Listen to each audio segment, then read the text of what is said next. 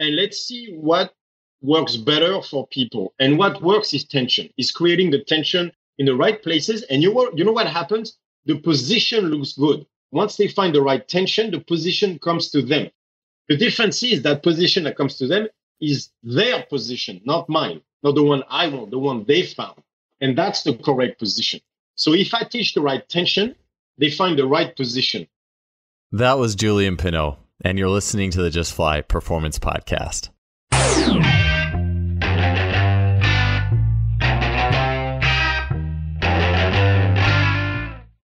Today's episode is sponsored by Lost Empire Herbs, and I want to share with you how to get a free bag of pine pollen through Lost Empire here today.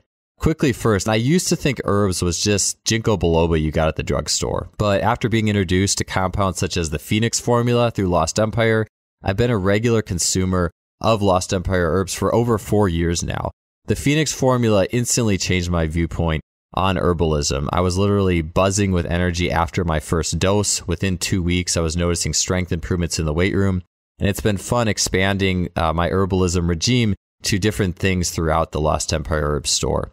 In Phoenix formula in particular, along with Shilajit, which is a very popular herb for strength and performance, you also have pine pollen, which is a superfood. It offers a variety of energy, health, and performance benefits. And you can grab that free bag of pine pollen with the modest cost of shipping by heading to justflypinepollen.com. If you want to check out other herbs that I enjoy through Lost Empire, you can head to lostempireherbs.com/justfly and grab 15% off your order. I can't recommend Lost Empire enough, and I really enjoy the fact that I've been able to partner with them through this podcast for as long as I have. So be sure to check that out. Let's get on to the rest of the show. Welcome to another episode of the podcast. Great to have you here. Our guest today is strength and performance coach Julien Pineau. Julien is the founder of Strongfit, which started as a gym and is now a full educational program for coaches and fitness enthusiasts alike. Julien has a broad sporting background, competing in a variety of disciplines, from competitive swimming to MMA to strongman and more. He has 3 decades of experience coaching a wide variety of athletes and individuals, and Julien has a fascinating ability to observe and assess human movement patterning. He's been a mentor to previous podcast guest DJ Murakami and is a huge wealth of knowledge on all things training and performance. On the show today, Julien will share his core views, his first principles of training athletes on the level of torque, tensioning, and how we can fit these tensioning patterns to the needs of athletes in the realm of speed, strength, and resiliency from injury.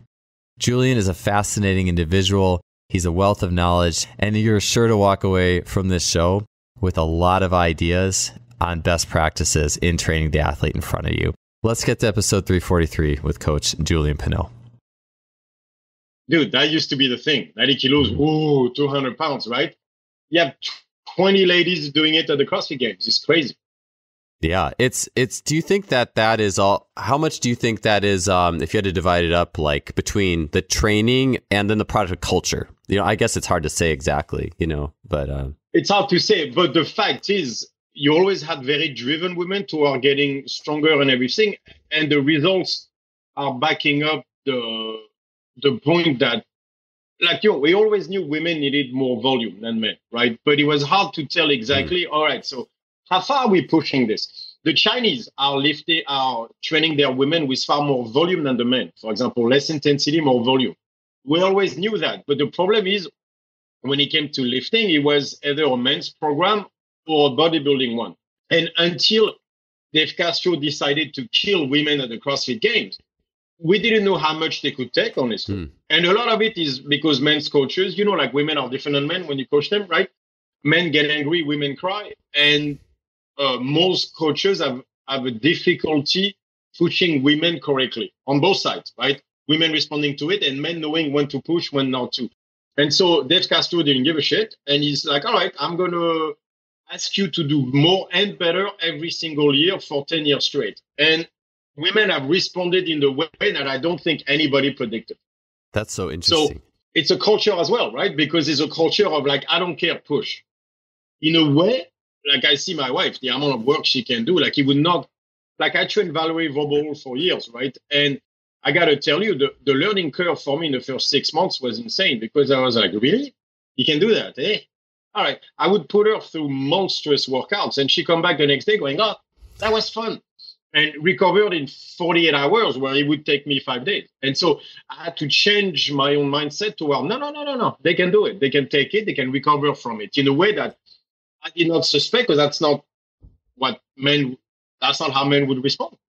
Yeah, that's so interesting. You know, two things coming to mind. One is the idea of with the volume, like women being able to handle more volume than men. But even I'd heard somewhere that even within like human reproduction, like the male sperm, I guess, are faster, but they fizzle out faster in the birth canal, whereas the female sperm are like tougher, like they can last longer. So it's like a race of different proportions. But I also think about look at what the body goes through 9 months of pregnancy, the changes he has to take. Like, that's why, like, when they say women can take pain more than men, it was like, well, it depends which pain, right? Passive pain, they can take.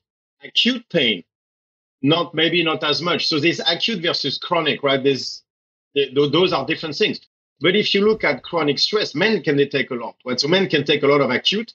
We see the same thing in aggressiveness response, like sympathetic response. Men are very good at acute responses. On a more like constant stress, I can take it. Like women they just can take almost anything. Right? They can adapt to any situation mentally or physically in a way that a man would right away need to go into a full fight. Women will just absorb that shit like it's candy. And so we see that with, for example, like you put men through AMRAPs and they do well, as many reps as possible. So 10 minutes, as many reps as you can, and men will do well. But if you put women on EMOMs, like on the minute, you do, let's say, so I've done that experience many times with women. I take the weight for, let's say, a 6 rep max. So I did that with my wife.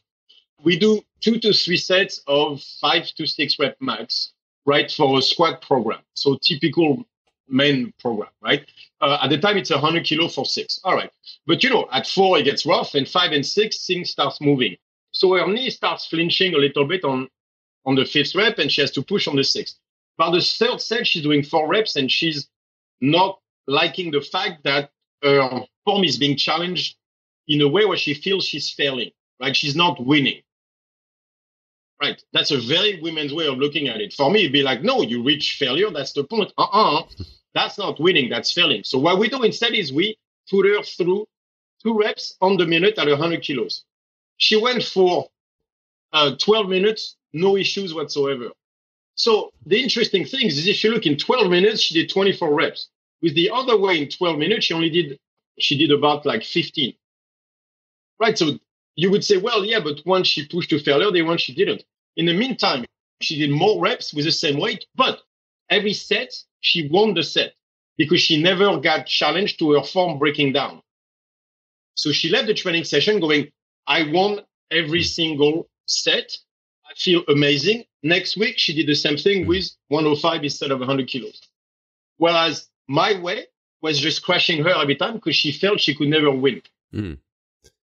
How interesting is that, right? And so she ends up doing more work. So now she can do 120 kilo for 2 reps for 10 minutes in a year. So just ridiculous. She did 4 reps with 120 kilo paused with like 1, 2, 3 go up in a year. It's a crazy progress, right? And we did it through EMOMs because she does not approach it the same way as 2, 3 sets to failure. That does not work for her. I had many, many, many women that face the same thing. Winning matters. Yeah. The feeling that you win. I know the late Louis Simmons, that was the thing. One of my training partners had worked in the West Side gym for a little bit, and he had said, one of Louis' big things was win the workout, find a way to win the workout. And I mean, that was a group I will agree fully. Males, but I just always think about the perception we have about our training being such a critical factor, almost even on some level. I mean, it's complex, right? Like with CrossFit, is it the culture, is it the workouts? It's led to all these insane outputs or what complex factor. But I think that it's undeniable that how we perceive how we did in the workout is going to impact massively how our physiology actually responds. Massively. And this is where one of the biggest things for me when it comes to performance is understanding that we are still dealing with humans first. There is an oversimplification of training that happens, right? When it comes to the fitness industry, where where they're saying like, do this movement, do that movement. All right, so let's break that down a little bit. Look at the form police. Yes. Right? The people like the perfect form police. They're always skinny and weak. Yeah. Have you noticed on YouTube? Oh yeah. I'm like, dude, you're a skinny fucker. You weigh 170 pounds. Like, why are you? You know what I mean? Like, you never competed in. Yes, you look great, but welcome to genetics, right? You have a six pack. I'm like, I hope so. You weigh 170 pounds, but they're always weak and skinny. If you look at the strong dudes, they have their own form. They found what worked for them. Like, it's a work, but like oversimplification leads to bad things. And when it comes to training people, they're humans first. So yes. Winning the workouts, your attitude in a workout, I think Louis Simmons would agree with me on that one. Your attitude toward lifting matters a lot. Like, try to get under a 500-pound squat. And this is like a max box jump. You better be in the right mindset, because otherwise the weight is going to bury you. Right. So the attitude matters. If you go into a workout where every single time you feel like you lost, forget the hormonal levels and all of that. Just from an attitude perspective, you are not going to be successful in the long run. Yeah. No way. Who wants to lose every time?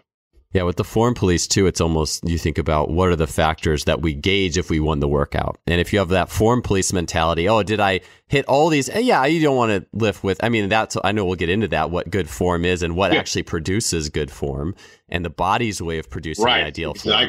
But it's almost like exactly. We live in a world where we kind of have a lot of manufactured ideas of good form. Like, well, this is good form. That's good form.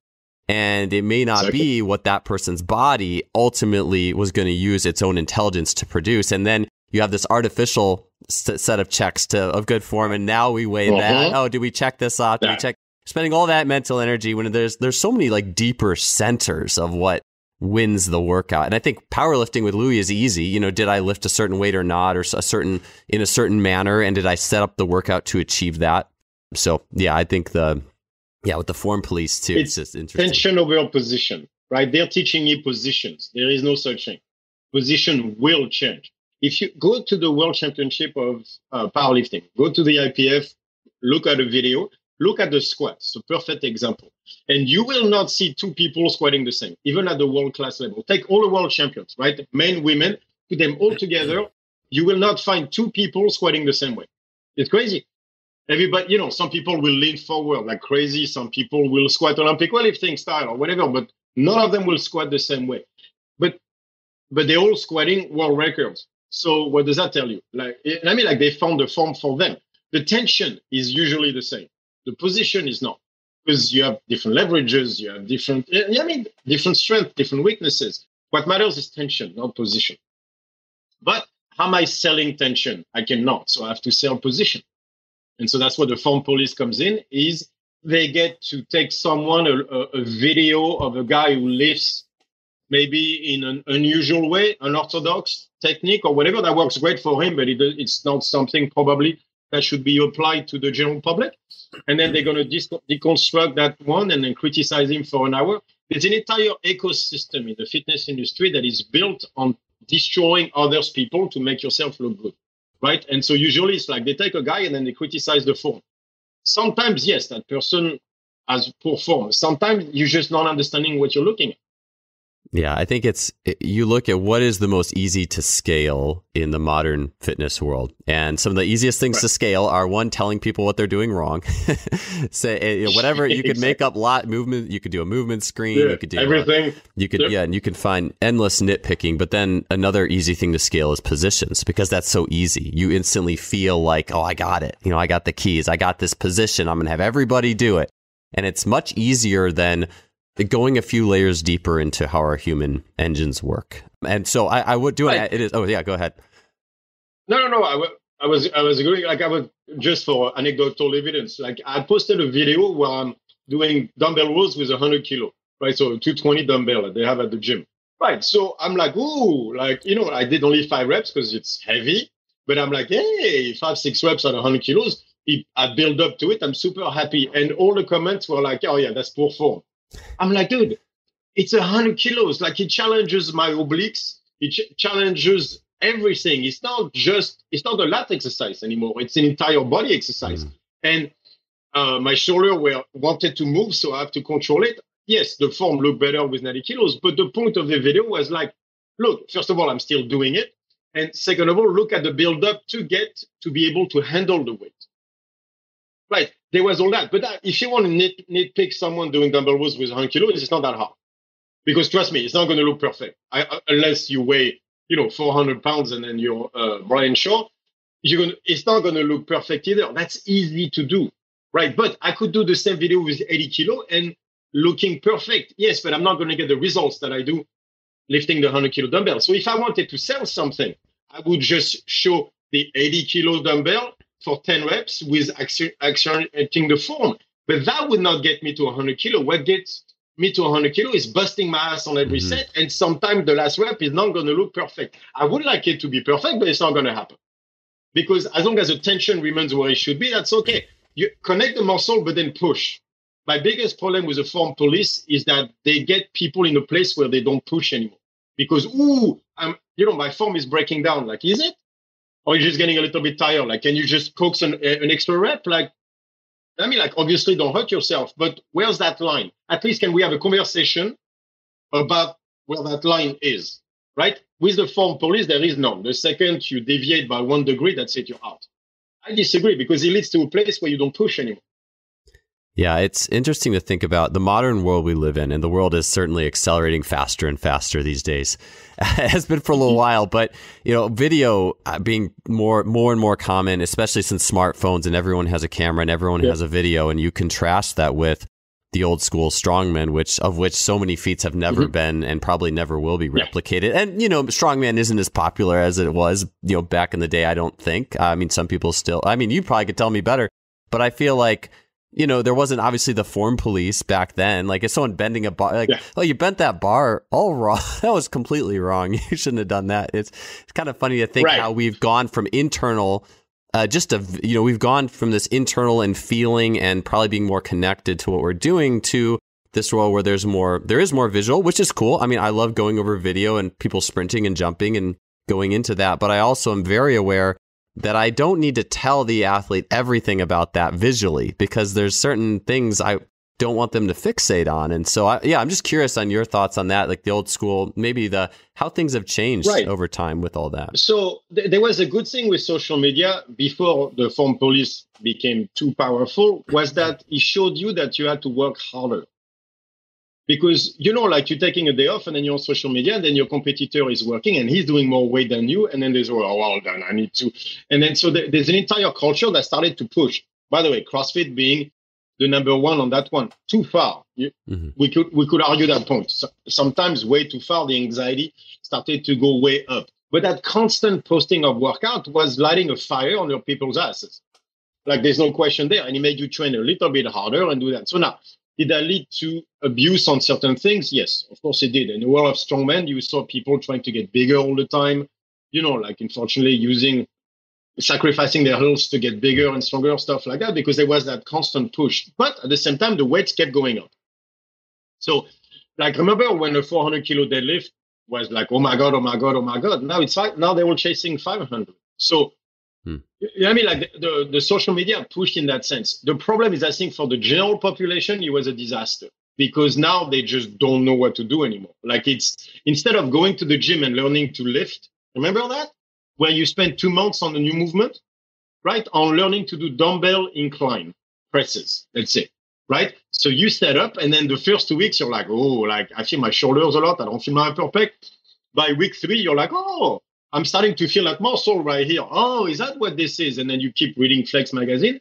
And now you're 2 months in and you're starting to feel like it's a train on rails. I mean, hey, I'm starting to feel the movement. And then a month later, you start to have upper pecs. And now 6 months later, you're doing actually decent weight. And that used to be how we learn to lift. And now instead of 6 months, it's 6 days because now you're checking the videos and someone is telling you stretch and contract and do this and do that. And you're not sure how you feel, but the guy. So now we're all doing someone else's form, someone else's experience about lifting. I got to tell you, you can't learn to swim on the table. At some point, you got to jump in the water. And honestly, you might drown a bit at first. Yeah, but you're going to learn to swim. It's a little bit that. So I don't want people to get hurt, but at the same time, it's a craft. You got to be in the gym. You got to lift. You got to learn. You can only learn through mistakes. right? That's what kills me with the form police is that he's treating mistakes as evil. Does that make sense? Mm. You know what I mean? Like, oh my God, you can't do that. I'm like, no, probably not. But at the same time, he's listening to me the best thing for you, because you might shy away from some techniques that might be very valuable for you, because we will never squat the same. We will never do that. So what I liked about strongman, for example, is the fact that he was low skill, right? Yeah. So, like, let's be honest, a stone is not going to take me that long to show you how to do a stone. After that, you just get stronger. So then you just grab the thing, and then you spend a lot of time under tension. That's it. And there's a beauty to that we're starting to lose a bit. Like, there's so much. Mm-hmm. The problem with the form police is there's so much criticism that at some point you're not going to even try anymore. Yeah, that's one of the things that I've been thinking about a lot the last few years. And then one of the coaches I've learned a lot from, mostly from people actually who learned from him, was a guy named Jay Schrader, who's the core like package of his training is a lot of just body weight isometric holds. And he'll have it where you're like pulling into the bottom, but there's not a lot of technique. It's mostly just like, keep a good upright posture and disposition, like you're Superman or Superwoman. And it's all internal. And it's like, it's not like you're going to be putting a lot of the success on, did I do this right? Did I do this angle right? And, I think even too about the strongman stuff and I tell you, honestly, it was DJ and then your work. I went and bought a sandbag a few weeks ago just because I was like, it's winter too. I'm like, it's winter here. I kind of want to do something I'm not sprinting as much in the winter. I'm just trying to kind of be more seasonal. I'm like, I'll do some sandbag for my hinge stuff. And it's been awesome. And one of the things I appreciate about that is just, like you said, it's like we've evolved to do, like, this is in our history, like picking something up and, lifting it or even throwing it over your shoulder. Like, you do it and you feel like, I don't need someone to coach me on this. This is in my system. Like, this is here. This is in my blood. I can do it right away. I can go. Yeah. And then you can go fast. You can do things. That's interesting because my wife is a sprinter. She was a Dutch champion. And so the way I rehab her hammy was using sandbag carries, like heavy, because she would go on the ball of the foot and go very fast. But suddenly she felt the hammies, the glutes. I didn't have to say anything, because if I had to try to isolate the hammies for her, because she tore almost off the bone badly from 14 to 16, she tore 3 times and never did the rehab correctly. So you can imagine her form started to falter. So she gets to 20 and then there's a slew of issues. And I was trying to isolate the hammy at first just to test, and she just can't go there. There's so much trauma in the hammy. She can't go there. The thing we found that worked the best was grab a heavy sandbag, go there and back as fast as you can. The first time she fell forward and face planted because she was going too fast, but then she learned to control the weight on the ball of the foot, and that made her hammies and cramp on the side that was injured every single time. I was like, all right, winning, score. We do that every time. Within 6 to 8 weeks, the hammy started connecting better, even on the sprint drills, and then off we go. I didn't have to do anything, which is, as a coach, it's winning every time. The less I got to talk, the better we're doing. Yeah, it's like this, I don't know if this mental construct exists. It's just what pops in my head. It's like on one level, you have the form police, and then the other extreme is just caveman doing caveman things or whatever, right. And like, where are you at any time on that spectrum?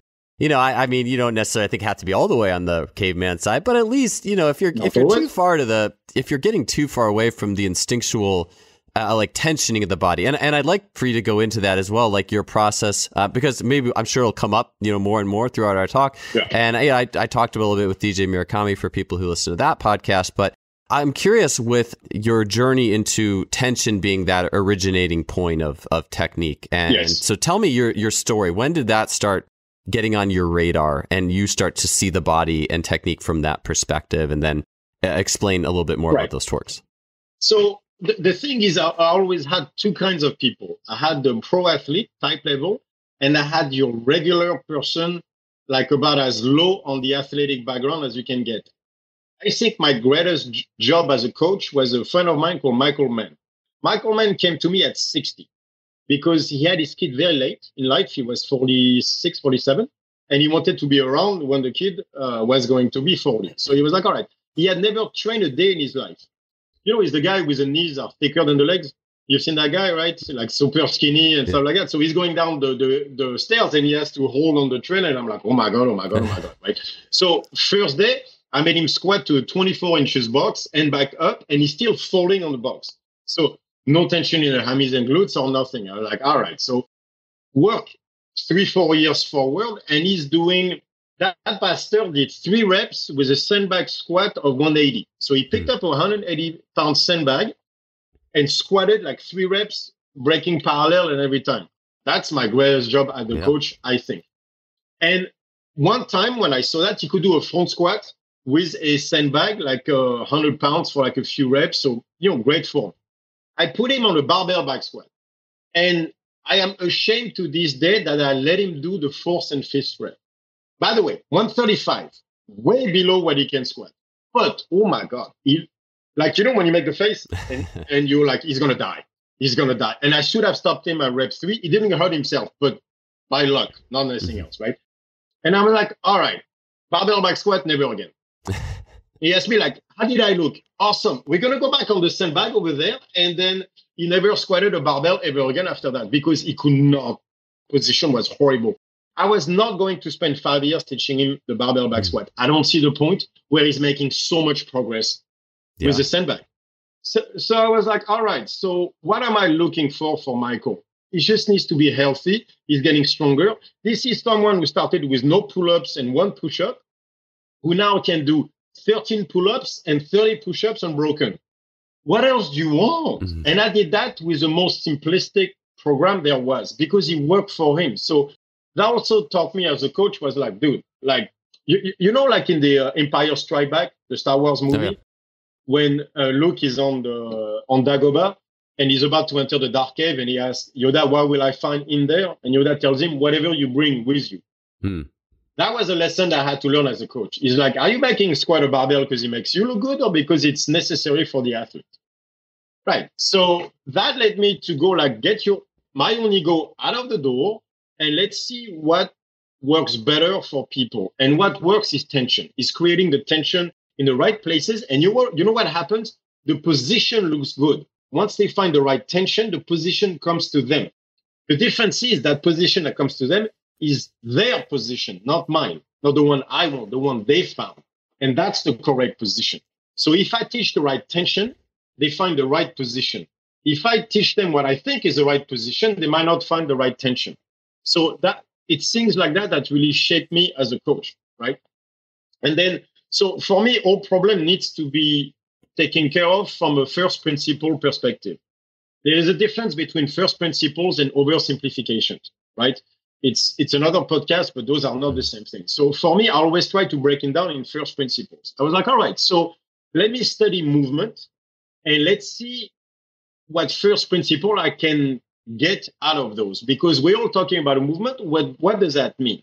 So for example, since I was very much involved in CrossFit, I am coming across a problem. I see a lot of shoulder issues, right? Not like snap, but like constant pain, things like that. So not what they call necessarily injury, but every 6 weeks, they can't snatch for, let's say, a week or 2 because the shoulder is hurting so much. All right. You might not call that an injury, but it's a problem nonetheless. It's not an acute one, but there's obviously a faulty movement pattern, right?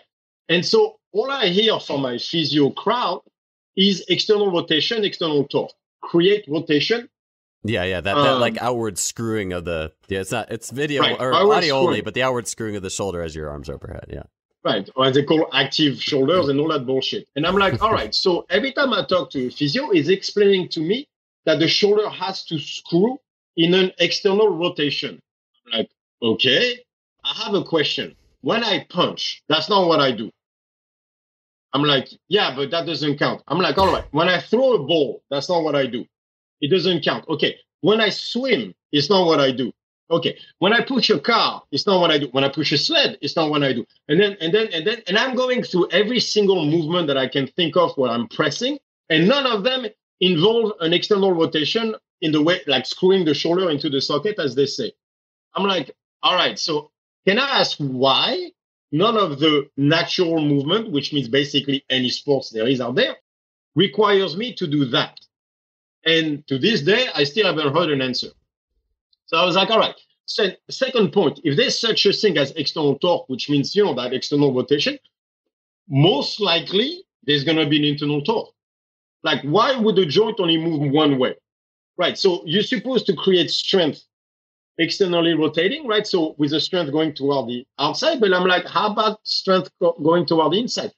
Like outside of Kung Fu movie, right? Have you ever seen someone punching, screwing his fist out? Right? Outside of Kung Fu movies, people. Right. What's stronger, a low kick or like that fucking bullshit Kung Fu movie kick outside? Doesn't it sound strange that most movement involve tension toward the center of the body and not away from it? Right. So, and so then you start to look at an anatomy chart. And they tell you the pec muscle is an internal rotator of the humerus. I'm sure you read that. Right. So do you know what a pec stick is? Like stuff from the 80s where they bend, like the torque stick, like the I try to describe it so everyone knows. It's like the little like spring stick that you like bend like a U, for everyone who's not Mr. T. Remember like Mr. T when he was doing that? Right. So now you take one of those sticks and you bend it, not in a U shape, but in a, let's say, rainbow shape, right? So the thing goes toward the top, right? Right. Are you going to involve your pec when you bend that thing? Yes, very much so. But yet you have external rotation of the humerus. So I'm like, all right, so you have adduction, but you also have external rotation. So it seems that to engage the pec, it's not the rotation of the humerus, internal or external, that matters. It's the adduction movement. So tension over position, basically. So it's not rotation that matters, is what is the direction of the torque, right? So I started to breaking down more and more like that. And to me, it seemed like a simple idea of either all movement go toward the center of the body or away from it. Does that make sense? Yeah. Right? So adduction brings everything toward the center. And then, for example, a jump brings everything outside. So center of the body being the 3 inches below the navel point. If you look at Leonardo da Vinci, the Vitruvian Man, that's what you see mathematically speaking. You can always center the body right below the navel, which is what the Japanese call the hara point. And it's an energy point that you see in most Asian cultures. Right, that's the center of the body. So to me, it seems that either you go toward that point or away from it. So look at a bench press. You have adduction of the elbows, that's toward the center. Or you have a push press, the first phase, which means you explode out away from the center. And then you go back toward the inside, trying to stabilize and locking out the weight. So if you start to look at it from that perspective, I'm not talking about rotation. I'm talking about where the tension is going, which is not the same. Right? Rotation is position. Torque is tension. I was like, all right, so there seems to be two torque chains, one that goes toward the center and one that gets away from it. And that's what I ended up calling internal torque chain and external torque chain. It was not based on rotation. It was based on where is the tension going toward. Does it go toward the body or away from it? Toward the center of the body or away from it? And so that to me seemed to be the first principle I would look at when I looked at movement. Cool. Yeah, it was interesting to kind of go back because I feel like this stuff has been in a lot of people's heads at least as it's at least floating around there because we always watch, knees go on the squat. Why does that do that? Mm-hmm. And there's different exactly. Yeah, and so everyone sees these things, but to actually have a system that you can, and I feel like that you can easily resonate with too. Someone who's been on the show a bunch of times, super smart guy, Dr. Pat Davidson, wrote an article called Knees In for the Win with squatting. And a lot of that, I had to read that article a few times because it was based off the gait cycle and compression and expansion, which I totally all agree with. But I'm always looking, well, what is a really simple way too that we could, like, how am I going to communicate that to a client potentially? If I choose to communicate something related to the movement, if it's especially a strength movement, I think it's a little bit harder to feel these things in the course of sprinting or something ballistic. But if it's a strength movement, what are some things I can communicate? So I was going to say, it was funny because I think it was Pat or somebody, it might have been Pat, had talked about just by training the adductors, like it made a lot of things better. Like I've heard that in the compression expansion model. It makes sense. Or the inside hammy. Yeah. Yeah, just even generally. And it's like, well, why does that make everything better? Well, if we're looking at maybe there's too much external torque in the system, too much external rotation, just something that brings it into more internal, as simple as that, could make a substantial change. Yeah, balance. Okay, well, let's decompose the squat, for example. So I started with the pressing and, external torque where I was like, I disagree, right? But let's look at the squat for a second. What is a squat in nature? right? So I'm not talking about like squatting to take a poop or anything like that. We're talking about how to create tension, right? The only form you're going to go is jumping, right? After that, you're hinging. Pick up a stone. You're not squatting a stone. You're hinging a stone. Look at strongmen. Their ass is in the air and they just, they hinge their way into bringing the stone to the lap, and then they're going to squat it up. Right. But if you look, it's a jump form. It's the same thing as putting a stone over a bar. You never break parallel to do that. It's not actually interesting. You actually lose power doing that. Same thing for a jump. Very few people will get stronger trying to break parallel to jump. So the jump form to load, you go to a certain part. Below that, you'll notice you start to involve different ideas. So it seems to me that loading the squat on the way down does not involve the same tension as exploding from the down up. Right. So you have a loading form where if you look, when you want to jump, your ass drags back and then you drive up. So it looks to me that it's internal torque on the way down, external torque on the way up.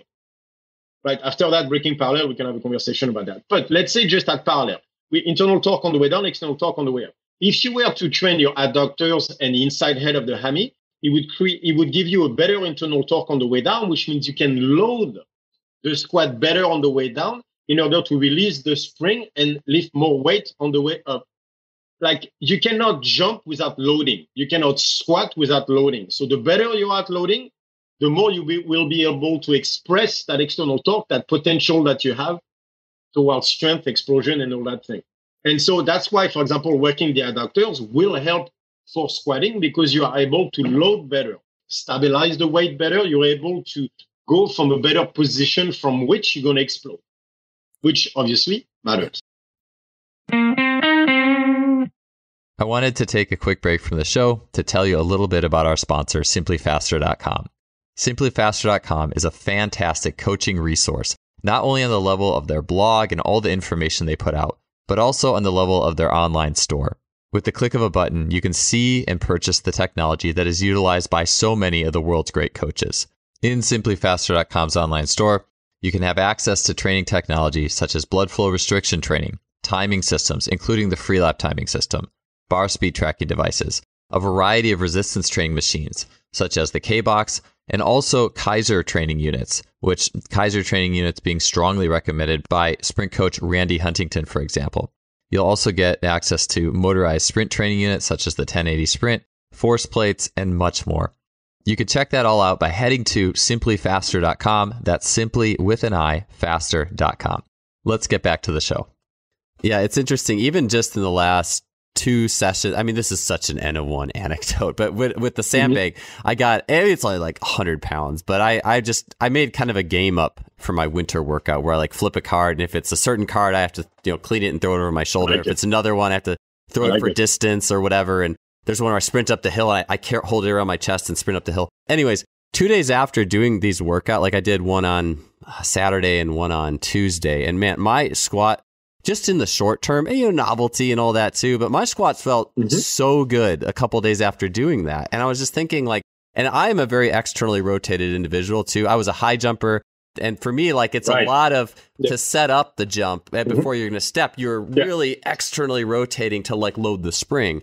And unfortunately that carries into like all my sprinting and squatting in a way that doesn't allow me compression. And so I was just, and it was funny about those sandbag, just like bending over to pick up a sandbag, I was feeling my hamstrings a lot more than like a typical deadlift or whatever. And I was curious 100%. Why that might be. So if you, maybe some of the things that are come with that can benefit some other movements, I'd be curious to go into more nuts and bolts of that.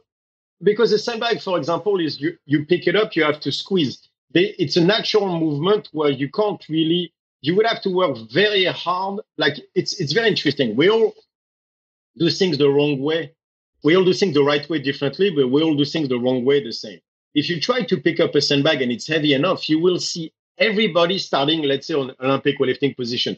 The second the sandbag gets heavy, the hips go up and they're going to hinge their weight. Their knees are not going to be out anymore. They're going to be in line. The knees are going to be in line with the ankles. The hips are going to be high and you're going to hinge and you're going to put the stress where it should be, which is the glutes and hammies. That is the base of your structure, for example, on the squat, but especially on the deadlift and things like this. On the deadlift, because of the way the leverage is set up with a barbell, I can actually move my body around and find different position. A sandbag, you don't have that choice. You have your feet on the side and you have to squeeze. By squeezing, you involve the pec, right? You involve the biceps, you involve that internal torque chain that I talk about all the time. And suddenly everybody connects together and that tension carries its own position. Because you have the tension on the sandbag is very, very specific. It carries its own position. If you can just go with it without having a mindset or looking a certain way, you will find those internal torque muscles almost naturally. A barbell, the skill is much, much, much higher. So suddenly the teaching goes into it, and then suddenly you're trying to achieve I'm supposed to look like this or whatever, and honestly, your head gets in the way half the time. You should feel the same muscle on a deadlift, but because it's been taught a certain way with knees out, back straight, which now means very arch. It used to be neutral spine. Neutral spine is complete bullshit now. It's just over arch and everything because we're going back to the form police where people don't deadlift anymore. They do some type of excessively externally rotated hip position to go up, destroying themselves in the process. But like there's been an evolution on the form of the deadlift that is fascinating to watch. I don't know how many people told me that Eddie Hall and Haftor deadlift incorrectly. Those are the two men that deadlifted over 500 kilos and they deadlift incorrectly. I'm like, really? Really? You're deadlifting 500 kilos incorrectly? Like, that's interesting. So you think they went from 300 kilos to 500 kilos incorrectly? They're just big. I'm like, oh, how interesting. You know what I mean? Like, so the sandbag, you don't have that leeway. No one taught you how to do a sandbag, and there's really not a million videos out there. And you have to grab it. So you lean forward. And then as you grab it, you can't really put your hips under it because the size of the bag doesn't let you do that. So you're kind of stuck in the same form every time. And you can't really drive your knees out so much, like it's not comfortable. That tension is going to drive its own positioning, which I find extremely valuable. And it's a lot of hammies. Yeah. And so also what it shows you is that carrying a sandbag is all hammies and glutes. Yeah, it's not quads. With the anecdote of your wife and sprinting too, back to that. Yeah, exactly. I think there's something that's so cool. Give me your thoughts on this, Julien, is the idea of, I just think it's interesting. Like in modern, I guess you could say strength and conditioning, or even I suppose teaching CrossFit. I'm not super into the CrossFit world. I see some athletes training from time to time, but the thing with a barbell is it does, like you mentioned, like the form police, like here's a barbell. There's so many ways you could do it. Just the fact that there's so many ways you can do it, it could be good, but you could be spending a lot of mental energy doing something that is taking away. And also just like the very organic core of the session. Marv Marinovich, who's really well known, passed away recently, but trainer out of Bay Area in California, talked about, he used like little, like a lot of like balancy stuff, not like crazy amounts of balance, but like a wooden, like a metal disc with a ball in the bottom. You stood on it and you squat like that.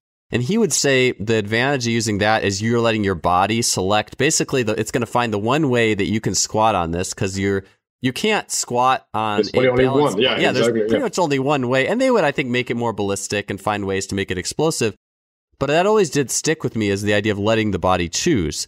And because it creates a different like feel to the training session. It's not like, oh, well, my coach told me to do this with my knees, so I got to make sure I do this. And you did, and versus, hey, like, what if he's wrong, by the way? Yeah, what if he's wrong? Yeah, and a sandbag, like you said, you can't. You just got to do it. Part of my assessment. So I'll two stories just to on the point which to agree with you fully. So let me start with this one. So one of my assessment on the squat, my knee hurts, my back hurts when I squat or whatever. Let's say you have a shift in the hip, right? You shift to the right when you squat. I'm going to make you squat with a barbell, and then we see the shift on the right. I'm going to make you squat with a sandbag. You're going to grab it, bear hug it, and squat it. I don't see the same shift in your right hip. You know what that means? It means you don't have a squat problem. You have a barbell problem. You know what I mean? Mm-hmm. And so that's a simple assessment. Do you have a barbell problem or do you have a squat problem? You will be surprised the number of times where people had a barbell problem. So the thing was, it was their upper back, because that's where the barbell rests. Yeah. If your upper back is not capable of taking the weight equally on both sides, and you're always stronger on one side, let's say you played basketball or whatever, you're stronger on one side, your upper back is stronger on one side, whatever. That means the other side is going to cave in a bit. That means the barbell is going to lean a bit on that side. No one is going to squat with a barbell that is not even. So what you do, you shift your hip under to make the barbell straight. but you didn't do it to your upper back. You did it to your hips. So now when you come down, your hip is going to shift because you have to compensate for the barbell not being evenly distributed on your upper back. Does that make sense? Oh, yeah. 100%. And so now everybody is going to try to fix the hip. But the problem is not the hip. Your problem is your upper back. You just can't take the weight on your back. So you have a structural problem. Now you have a barbell problem. You don't have a squat problem. Now you have a squat problem, but that's not where the problem starts. Right? So many times you see that happening. So that brings the second point of the assessment is now that's something that I've learned to do over years of assessing people is asking them, are you doing what you think you should be doing? And it's a very important point because many, many times I was going into a squat trying to fix a squat, and then I give the proper form for that person, right? We find it through the sandbag, different assessment. And I'm like, all right, you were squatting this way, let's try it this way. This way doesn't hurt your knee, doesn't hurt your back. All right, we're winning. I come back 4 weeks later, and they're basically trying to do the first form again. And I'm like, why? And over time, what I realized is that they were doing, maybe consciously, but they were doing what they thought they should be doing. Maybe their first coach taught them a certain way. Maybe they saw too many videos a certain way. But they ended up doing what they thought they should be doing. Not what felt better, but instead what they thought they should be doing. So now during my assessment, I've learned to ask, are you doing what you think you should be doing? Because a lot of times they go, yeah. I'm like, oh, shit. All right, so now I have to unfuck you, basically. Because you have, and maybe the coach had the best intention in the world and everything, but that particular form, at least the way you understood it, the way you're doing it, is incorrect for you.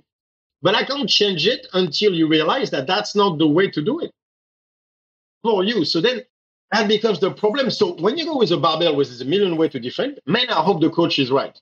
Because what if he's wrong for you, right? So, and unfortunately, not every coach is as versed into the back squat maybe as they should be, right? And then I'll talk about, because I've seen that many times in CrossFit. By the way, I've seen it in global gyms even worse. And I've seen with sprint trainers, I got to tell you, they might be great at sprinting, but Jesus Christ, they suck in the weight room. And so, and the worst culprits were the physios that were teaching a squat with the knees out past the ankles. So all the pressure being on the knee never line up with the ankle. Why, to this day, I don't understand. Where they switch completely toward the outside of the foot, where we both know that the sprinting is that, the inside of the foot moves towards the inside edge as you hit the ground. Yeah. You move toward the inside. By the way, that's internal torque, right? Because it's a hinge, you go toward the internal torque. There is no such thing as external rotation in the sprint or going toward the outside of the foot, if you do it correctly, obviously. So that's kind of the squat they're teaching. So many times what I saw with sprinters is the way they were lifting was not in par with the way they were running. Then why are we doing that? Because then you're going to create injuries. You're actually learning to develop strength a certain way, but a strength you're going to use differently on the track. That's not going to go well. Sorry, my cat has to go into There you go. There's awesome. A Maine Coon for you right there. Yeah. So you could see how you could actually, over the long run, hurt sprinters by teaching the squatting correctly. So that knees out outside of the foot type of thing for sprinters is a humongous mistake that is not talked about. You know how I fix it? I give you a sandbag because then the conversation is gone. Half because the tension is obvious with a sandbag, and the other half because you haven't seen a million videos and didn't have 10 coaches teaching you to squat in a way that might not be the best for you. I don't know you or the person, but that might not be the proper way to do the squat because, again, it's not about position, it's about tension. I don't care about the knees out. You shouldn't either. And they go like, well, you don't want knees in. I'm like, is there something in between? How about knees over the ankles? And by the way, we don't want knees in. How far? How far is too much? Where is the line? Because knees out, then there's also knees out, they can go too far, I'm guessing. Where's that line? Because you say knees out, what does that mean? Because knees out forever? Yeah. So what? I'm going to keep pushing my knees out a bit more every time? Where am I 5 years from now? That's the problem with position, man. It just doesn't work. It's tension, not position. When you sprint, I don't care how good you look, right? It's like, how fast did you run? Are you getting better or worse? That's it, which is why I love performance. Yeah. Because there's a check. Yeah. And sprinting is so good too, because when it comes down to it and you have to run as fast as you can, a lot of times the positions the coach told you go out the window, and the body finds the internal torques, power, levers that actually see it all the time. Exactly. So my job as a coach is just to give you that tension, to make you better within the tension that you can use. That's my job. That's it. It's not to make you look good. It's not to, like, you do that. You make yourself feel look good. All I can do is give you the muscle capacity to use that tension toward a better form that you will find, not me. So all I could do for me was to decompose movement into first principles and go, okay, I need internal torque for the sprint. Which muscle is that? So it's inside hammy, glute max. You start to see the same usual suspect popping up, and you're like, all right, so how do I work that? Well, Nizar doesn't do it, that's for sure. I'm like, all right, so let me try to find a form of hinge that works better. All right, so we start to hinge. All right, but with a barbell, they do need, all right, so let me grab a sandbag. And then every time I ended up with sandbag because it was a simpler tool to use. If that makes sense, right? I have no ego when it comes to that, right? I'm like, look, whatever gets you the proper tension, if we're staying with that. To this day, the best thing I can do for my wife is heavy sandbag carries, because that's what we do once a week. So, we did a lot of work. She went back to, she was in Holland 2 weeks ago. She went back to sprinting, and she beat a girl that had 60 meter. She has a 7'8", 60 meter, and she beat her fairly handily. So, even though she hasn't sprinted in a year, but we built the hammies correctly because the injury was so bad. We rebuilt correctly. I bet you she would run a 7'4" right now without training, which is pretty good. Yeah, it is interesting to think about. I mean, that was one of my big moments was when I was in college. I was a triple jumper, high jumper, sprinted a little bit, but it was funny how no one taught me how to squat. I remember when I was like 14, I pulled like the old Kmart concrete weights up to my room, and I was like 12. And I did that too. And I did, and it's funny because the one lift that didn't actually feel good to me was like putting the bar on my back and trying to squat it, because I just didn't make sense. No one was teaching me how to do it, and I was like, this just doesn't feel good. So I just stuck with wall sits and did the little leg curl and leg extension because that was easy. And then eventually I figured out squatting in high school and college. But I remember when I was a junior in college, it was my best track season. I was squatting more. I felt like my legs just aren't very strong, and I just did what felt good. Like literally what felt good. I didn't read any books. And what felt good was to have a kind of narrow stance and kind of push my knees forward and do a lot of pressure on the balls of my feet. And that's just what felt good. And I think sounds like a sprinter. But what's funny is I later, when in my mid-20s, I was reading the official books by the certifying bodies, and it's like, okay, you got to have your knees out at 45 degrees, you got to have your heels, I'm going to push through my heels, which is like don't do that. Yeah, no, no. Yeah, it's funny. That's a huge mistake. Yeah, and in the process of all that, I remember my high jump approach. I'd go to meets, and I was stronger than ever in all my lifts and all that stuff. But I'd go to meets, and my high jump approach was 5 feet shorter. Like my stride length had decreased pretty substantially. And I think just a loss of general elasticity from overemphasizing the weight room was one aspect. But then two, I think about what you talk about, internal torques. And I actually think more.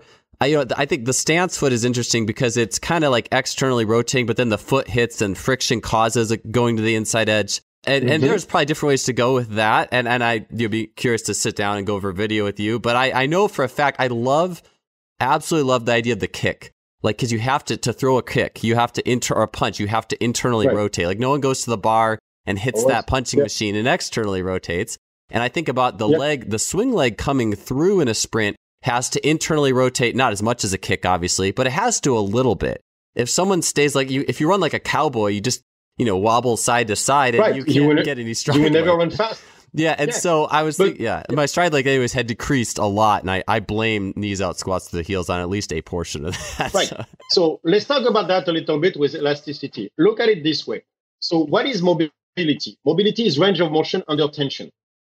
Right? So there's a difference between flexibility and mobility. Flexibility is range of motion, but now we're talking about range of motion under tension. In a sprint, as you're running, we don't care about flexibility. We only care about mobility because you need the tension to, as you extend the leg fully, that's under tension. And then you touch the ground, that's under tension. You bring it back, that's under tension. So all interested on this one is mobility. mobility. So we're going to have a mobility in the external torque chain, but also in the internal torque chain. So if you start to knees out, externally rotate and everything, and you're only developing the strength in the external torque chain and not in the internal torque chain, the first thing you're going to lose is mobility in the internal torque chain, because as you don't train the internal torque chain, it gets weaker. You lose that range of motion under tension. You don't lose the range of motion, but you lose the tension part. So it doesn't matter. There's two ways to lose mobility. You can lose range of tension, or you can lose range of motion, or you can lose tension. As you get weaker on the internal torque chain because you're not training it anymore, you start to lose the tension part, which will shorten your stride. Because if you were to lengthen the stride and do the same as before, you would put your body at risk because it doesn't have the muscle capacity to handle that particular range of motion. So naturally, it will shorten itself. So the best way to increase mobility for that would be to increase the strength of the internal torque chain and then start to play with the range of motion. So that's why I did the same thing for Janina. We started working on that as well. So at first it was, let's rebuild the hammy, but then we work on the internal torque chain throughout the range of motion. And that's what carried over on the track. But all she was doing before that were power cleans. Power clean is all external torque. Yeah. That was doing zero for sprinting because he was not developing the internal torque chain. Yeah, it is. So you know what the power clean did? It made her better out of the blocks. Yes. So my wife is one of the best out of the blocks. So when she was 17, she power cleaned 80 kilos. Just so you know, she's she's that strong naturally. So the best out of the blocks. Yeah, but guess what? Sprinting is not just out of the blocks. You're gonna have to actually run too, and that part is not external torque, and that's why she was getting in trouble. Yeah. That's so interesting. A story I used to tell my athletes, the athletes I worked with, this all the time, especially like swimmers who they had been doing some lifting earlier on, or they had seen a lot of early success, improving their squat, improving their clean. But there always and you will. But there always comes that point where you're trying to take the clean so far. Oh, if I just get 5 more kilos, I'm going to be. And there comes that point where now the muscle balance, like you said, there's a different muscle balance, and it is bilateral too. It's not reciprocal and alternating for one thing, and anything you take, it's bilateral. And so I remember, but anyways, I tell people this story is when I was a freshman in college, I would read all these stories of like these Olympic lifters who could run these amazing like 20 and 40 yard dashes. And there was some story of a Russian athlete who I think he clean and jerked, I don't know this in kilos, but about 500 pounds at 198 pounds body weight. So a ridiculous. I'm trying to think. That's Olympic level. It was a world record or close to it, and it might have been Vardanian or something like that. But apparently, this guy could high jump. That sounds right. Yeah, 2 meters 15 or 7 feet off 3 steps, and I was like, oh, that's insane. And of course, it's chicken or the egg too, because anyone who's powerful enough to do that and give them a certain body type is going to be able to do powerful sprint stuff too. And you're feeding, their nervous system with the stimulus and all that. And so I had it in my head for 2 years that, I got to get my clean to this. And what's funny too is I actually was not squatting a lot. And I mean, I was, but not the way I described my junior, where it's like narrow stance, using more internal torque and all these things. And I remember I got my clean to a personal best by, it wasn't a lot. It was like 110 kilos, for a high jumper. That was okay. Still good. Yeah. But still a good clean. But my high jump sucked that year. And the worst thing was that my high jump was bad, but my sprinting was horrible. And I wasn't doing a lot of sprinting either, but I remember getting beat by this pole vaulter who I remember he'd eat nachos for lunch every day and and this guy I'm barely beating this guy. And I'm like, oh my God, like, what is going on here? And it was totally multifactorial, but anyways, the next year improved my squat a ton, as I was saying, kind of more of a straight, narrow stance. And, at some point too, there's a speed specificity, but I was doing a lot more sprinting with the group. That was a huge thing too. Some longer sprints with rhythm, that was important. But anyways, the next year just blew away all my PRs. I was way faster. By a magnitude. And I just think about, but my clean sucked that next year though. It's funny because we were doing, I did the workout my coach wrote, and it was like sets of 10 on cleans. I'm like, I don't know, I guess I'll just do it, but I never lifted a lot. And I don't know, it's just kind of funny that my clean that next year was like 90 kilos when I tested it, and barely. Like that pattern was so bad, but my squat had gotten better and I was just sprinting more. And long-winded story. Obviously, it's multifactorial, but let's say you increase in the weight room. By the way, it should lead to performance. Otherwise, why are we doing it? Yeah. Anyway, right? But anyway, you get stronger by, let's say, 20 kilo on a clean or whatever, you should be able to see that results applying to whatever you're doing because you got stronger. Normally, that means neural output is higher, muscle capacity is higher, you can create better tension. So we should see that result. But it would show you that the clean did not, it might help jumping off of 3 steps, but it will not help your sprinting because it's not the same torque chain. So that was really the base of my work. It's like, all right, so we need to know when to use the clean and when to use the squat with knees forward, with the weight on the ball of the foot. Because, for example, also it means that you have a specific body type that requires that type of squatting. As a coach, I need to know that, and I need to know that for the next athletes who might have the same body type you do. And then I cannot make the mistake of making him squat through the heels, which you should never do anyway. Say goodbye to your lower back on that one. But yeah, I mean, like there's stuff like that. We need to stop looking at movement like there is the squat and then there is the deadlift. There's none of that. There's only tension. Which tension are we creating? That's the only thing we should. And then the implement we're using, who cares? By the way, I can make your squat to go from 100 kilo to 120 kilos. Does that mean you got stronger? All right. What does stronger mean? Mm-hmm. Because if I make you clean a lot and you improve your technique, you're going to clean more. Just on technique alone. Does that mean you get stronger? What if I improve your muscle capacity? All right. That might be stronger. What if I improve your neural output? What if I put a gun to your head and I say, if you don't lift that weight, I shoot you? Trust me, you lift more weight. Does that make you stronger? It's like that lady who lifted the car off the kid because her kid, was trapped under in, I think it was England. She lifted the car to save her kid. She blew up her bicep and broke 2 vertebrae in her neck. So, but just to show you, that's what neural output has a limit because usually your body cannot follow past it. But that means that just improving neural output can allow you to lift more weight. Does that mean you got stronger? Well, technically, yes, but not in the way that you can use in your sport anyway. So that's why, like that whole conversation about getting stronger is tricky. What we need is to have first principles so that we know what is it we're shooting for. And for me, the most important part was internal torque versus external torque. So I know which system to use. Both need to be balanced always. But I need to know which system I'm going after to benefit you in your activity, whatever that is.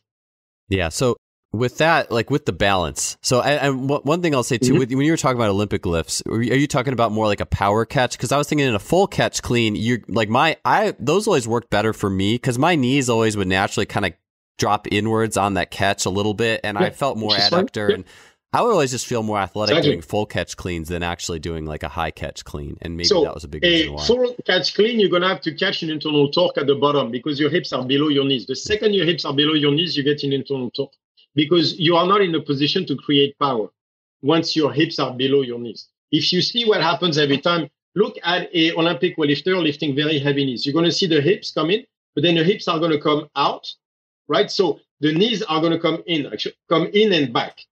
Right, every time until their hips are above their knees, and then the hips are going to push forward and the knees are going to come out. So it's internal torque to external torque. You will see that on every clean. So when you do a full clean, you can catch an internal torque, which is a more interesting movement for you, probably because you're a jumper and a sprinter and everything, which is what you naturally should favor. A power clean is a full external torque thing. So my wife was great at power cleans because she has those. That's what she's good at. She's great at squatting.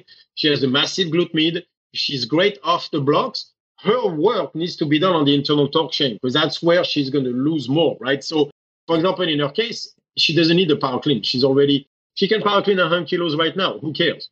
Mm-hmm. Like, who cares? At some point, by the way, like the difference between 80 kilo, 90 kilo, and 100 kilo off the block is not that big.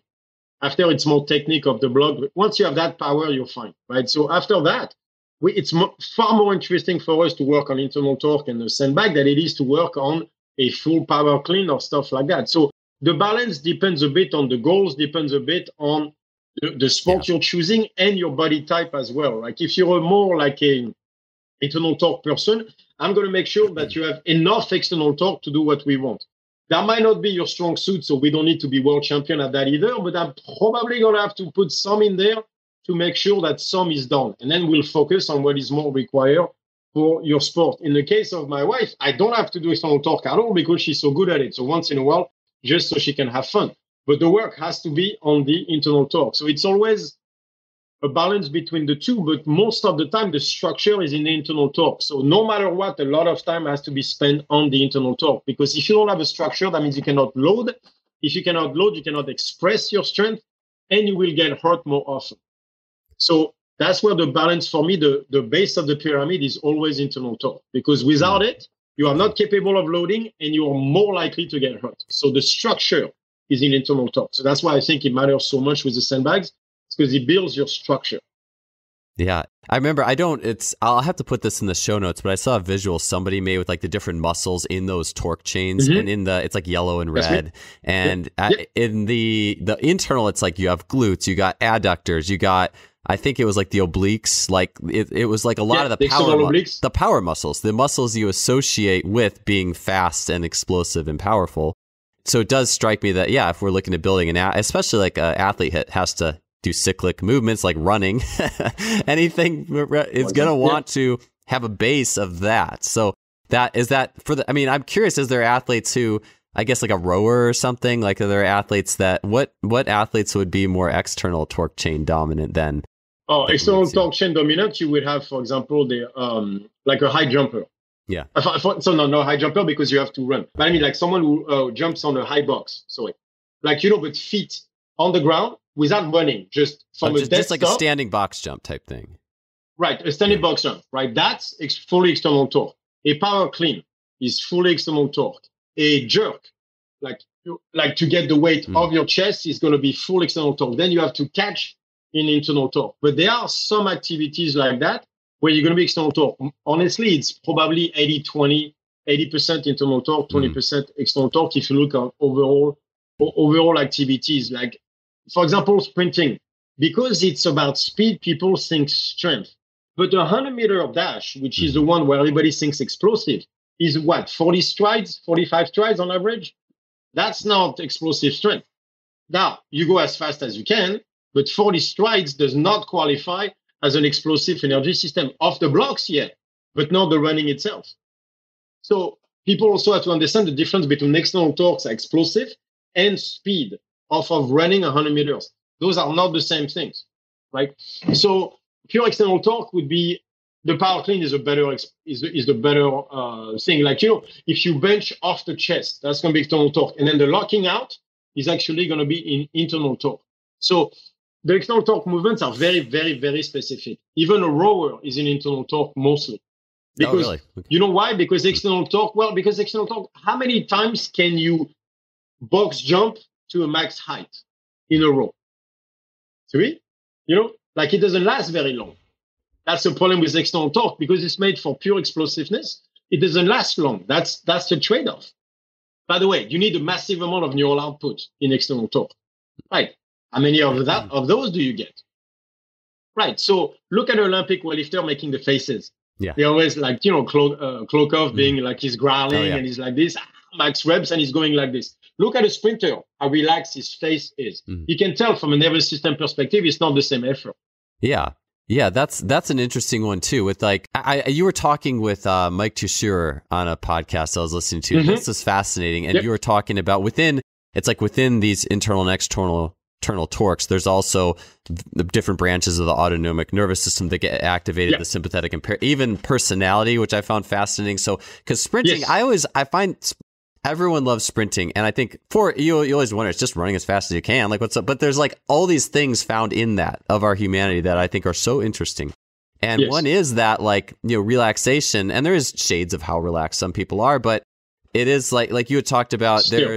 It's not with the sympathetic and parasympathetic, like the fight or flight and the rest are relaxed. It's not like they're totally on a seesaw. They actually can both kind of be up. Like, could you go into that? Because I'm curious how that fits with sprinting. Is really interesting.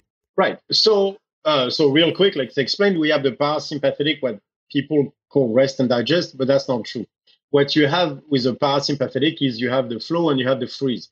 Freeze mode is playing dead.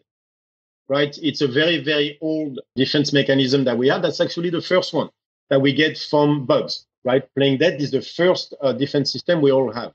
That's called that's going to be the dorsal vagus nerve, because the vagus nerve is the superhighway of information in the body that is not on the sympathetic side, but on the parasympathetic side. And the oldest form we have is the body telling the mind to shut everything off. It's playing dead.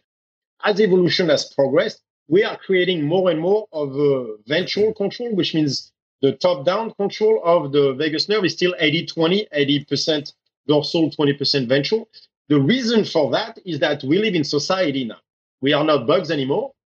We need to be able to communicate emotions, to communicate friendship versus enemy type of thing, to live in society, right? So how do I do that? Well, first thing first, I control the muscle of the face, because if I start to make that face next to someone, I look dangerous. That's not going to work. So the more I can relax those muscles below the eyes, the more I show calmness, not being dangerous, right? So control of the muscle of the face is actually one of the signals of the ventral vagus nerve, the parasympathetic side.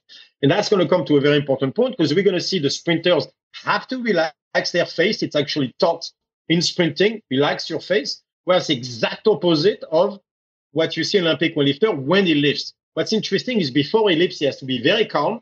That's why you see the face is completely passive. Enfin, not passive, but relaxed, sorry. And then when he lifts, then you start to see that. And then like you see all the face because he goes full sympathetic to go external torque. So if you start to look closely, you will start to see very specific signals associated with external torque, very specific associated with internal torque. And those signals explain sympathetic on one side, parasympathetic on the other. So the sympathetic is a fight or flight. This is the one where you just go berserk and answer right away. So people have a tendency to think you're either in parasympathetic or sympathetic, but that's not true. It happens that they work together. The best way I can explain is the fundamental part of human being, sex drive, for example. So for example, you're on a first date. You start to sweat from your forehead. Your heart rate is elevated. Your pupil, you're in a sympathetic reaction. All those are sympathetic reaction. And yet, you don't go and when she opens the door, you don't clock her on the chin saying, hi, my name is. I mean, hopefully you don't do that, right? So, but at dinner, you're trying to remain very cool. You're trying to be interesting, but inside you're dying. So that's your parasympathetic and your sympathetic trying to work together in order to achieve the greatest amount of intensity where you are at your most attentive, where you can give the most attention to the situation. So it turns out the parasympathetic and sympathetic work together. Look at a boxer. A boxer in the middle of the fight when he's winning, right? He's actually super chill, but you see him going like this and stopping. The reason he's stopping is because he doesn't want to fall into a trap. That's a freeze mode. Because if you were to go full sympathetic, you would try swinging every time you can. But then you fall into a trap, you get knocked out. So you see a good fighter who comes in and is all relaxed. He's going to go, oh, no, not now. That little hinge right there, that's a freeze mode. His brain going, no, not yet. I don't know about that one. But then he has to be able to, whenever you see an opening, hit as fast as he can. That's the sympathetic.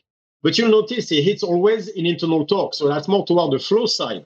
So the better fight is when you're in flow, when the parasympathetic and sympathetic work together to create a very high intensity under control. If you go too intense, you lose control. That's when the guy gets punched. Then he gets angry and he starts swinging. That's not good either. But if he doesn't punch enough, he's going to get killed. So you don't want to be in a freeze mode either. So the better space is when those two work together. And that's what you see the greatest athletes do, is the capacity to remain calm under control, even though the world is a chaos. That's Usain Bolt when he runs like super relaxed, like he doesn't have a care in the world. Bullshit. Trust me, he's in front of 60,000 people in the stadium. It's the gold medal of the Olympics. The world is watching. He has learned to use that to perform at his best. But that doesn't come naturally. He has to learn to get the parasympathetic and sympathetic together. If you go sympathetic, full sympathetic, what do you see? You see that when people start swinging, they open up like crazy because you go toward that tension away from the body. So they swing weirdly. When someone is very calm, they can stay inside and stay within that internal torque. So your state of mind will influence your movement and vice versa. And so it's not about parasympathetic or sympathetic. It's the two working together because you want to be excited, but not to the moment where you lose control. Yeah, just from the general perspective of stay centered. Like you could say it's the closer you are to center, Exactly. internal torque. It's Exactly. funny. So you're telling me that people who are really good at sprinting also will probably do pretty good on the first date, is what you're saying. But do you know what's funny? They're also very emotional people, usually. I mean, maybe it's just my wife, but she's an extremely emotional person. But when it comes to sprinting, she uses that. So when she does well, when she does poorly, then she'll stumble and everything. But if she can use that toward it, because extremely emotional means greater neural output. And great neural output while staying calm is the best way of defining sprinting, because you have to try to move as fast as you can under control while staying relaxed. That's a very specific type of human being that can do that. Yeah, I do think there is something to like the emotional intensity of a sprinter. Well, you know, like there was always the joke that the sprinters are very different than distance runners, just from a pure disposition standpoint. They're not going to be quite the same, unless they've been maybe taught to be a certain way. But I feel like there's a certain intensity that some of these athletes carry. I believe it's part of it because you've been on the track enough. Like the 400-meter athletes are just not the 100-meter sprinters. They just, like personality-wise and everything, they're just not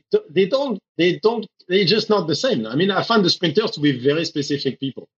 Yeah. The short one. And honestly, my wife is better at 60 meters than 100. You know what I mean? I think, honestly, the more emotional they are, the shorter the distance. You know what I mean? Let's tell some anyone who's listening who needs a master's thesis idea, try it. Exactly. There's sports psychology. Look at the emotional preponderance in 60-meter champions now. I mean, you're going to see, ask the spouse, they'll tell you everything you need to know. That's a study we should be doing. I mean, she's laughing. She's right there. She's laughing. Yeah. I remember reading this was like 15 years ago, some forum, some guy's like, I'm a high jumper and I want to like date another high jumper, and someone else on the thread was like, no, marry a distance runner. They're super stable and consistent or something. Or their personalities are like. But from what I understand, all the high jumpers always do well in school. Did you notice that? I haven't really all the ones I talked to were actually doing really well in school and stuff like that. Like this is what we need to study. We need to see personalities versus the track and field propensity, body type and stuff like that. I would find that fascinating. Yeah, you got me thinking now about that, because all the high jumpers I'm thinking. I've worked with a few who weren't, but I've worked with some who really were good too. I'm trying to think of all the people but the one who wasn't that I'm thinking of was very intelligent. He just didn't apply himself. Anyways, it's right. Yeah. It is so interesting. Like some of those, archetypes or stereotypes there is always some truth. Like it's fun to look at those. Obviously, nothing is that simple, but I just find it fascinating to look at body type and personalities. Like, for example, I've seen that with bodybuilders where there are certain body types. Like you look at an Arnold Schwarzenegger, right? Was very much like an internal torque muscle type of guy. If you look at that map, like the yellow and the red, look at an Arnold Schwarzenegger. He's basically everything in the internal torque chain, right? But if you look at a Dorian Yates, you're going to see everything in the external torque chain. And you see two different types of training. Dorian Yates was one set, super intense, as hard as you can. Intensity to the max, completely insane person. Schwarzenegger is more like high volume, get a pump, like super extroverted type of people. Like they were that dramatically opposite people, but also opposite physics that seems to fit external torque and internal torque. So again, there is no rule for that, but there seems to be propensities that I would love to see. What I saw is that for sure internal torque is more linked toward that flow state, whereas the external torque is more toward that fight state. For example, if you're going to do a max box jump, there is no way you're going at it chill, ever. Like, if you want to really generate, you're going to have to. You see people, they're about to jump and then they break. That's the freeze mode because they have not brought the neural output high enough to attempt the jump. So they get, and then they go back. And then they turn around. And then they turn around and they go, and then they get super angry and super hyped up. And then they can jump. It's very rare that people that can jump completely relaxed. The Chinese weightlifters do it. But everybody else needs to be like super pumped in order to be able to do that. Yeah, it makes me think too about like Dan John and Easy Strength, the idea of not needing to get emotionally aroused before walking under a bar, because like cleans especially, and I wonder if this kind of hurt me when I was trying to go too crazy, is like a heavy clean, you can't just walk up. You lose coordination. You kind of have to sit there and psych yourself up and find that mental moment. And my experience is so little as sandbags. Don't go too far. But you can't go too far. Yeah. If you go too far excited before a snatch, for example, if you lose your cool, you're not catching it. You're gonna have great extension, but you're not gonna catch the bar because you can't go back to that place of center, calmness, internal torque anymore because you went way too far on the sympathetic side.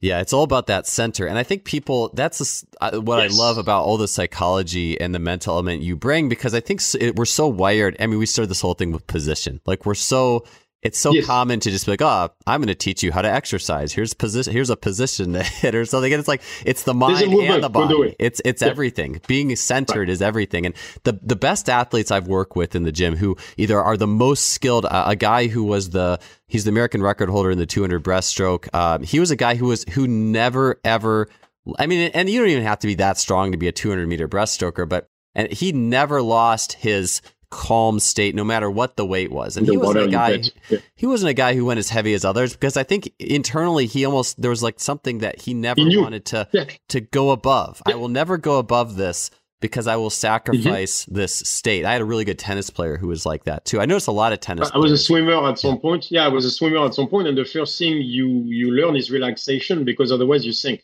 If you want to stay on top of the water, the good swimmer is the one I'm talking about. We say la glisse in French, where you just feel like you're on top of the water, not under. And that comes from a body positioning relaxed, where you position yourself on top of the water and everything. It's a feeling, right? If you fight the water, you sink. It's over. Like, you have to stay above it. And so I bet you there would be something like that. To me, the mind and the body is the same. Like, we divide it. We should not even do that. To me, it's the same thing. So that's why, like, there is no such thing as movement. It's the person squatting. Like, so I never teach a squat to a person. I teach that person to squat. I love that. So that's why tension over position. Yep. That goes back to the barbell too. You're just mentioning like the person, he's got the bar, she's got the bar, and then they're gonna to squat the bar, they have to twist their hips downstream. Versus, I just think it's, and all the things coaches will tell them to do. Oh, you gotta.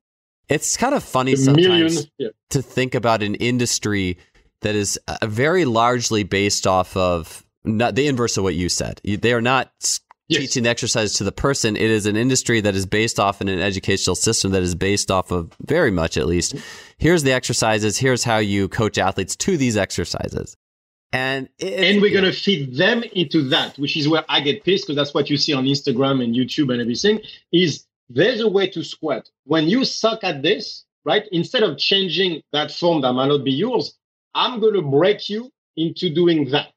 I'm going to make you do mobility. I'm going to teach you to push your knees forward or not. I'm going to, let's say you have super long femur, right? The knees out, narrow stance, feet forward is a nightmare because your hips are over there. Yeah. That's not going to be, but so instead what they're going to do is they're going to put a kettlebell on your knees and work your ankle mobility, whatever the hell that is, because I still don't understand what the hell is ankle mobility. But they're going to try to break you into that one form they want you to have. Why?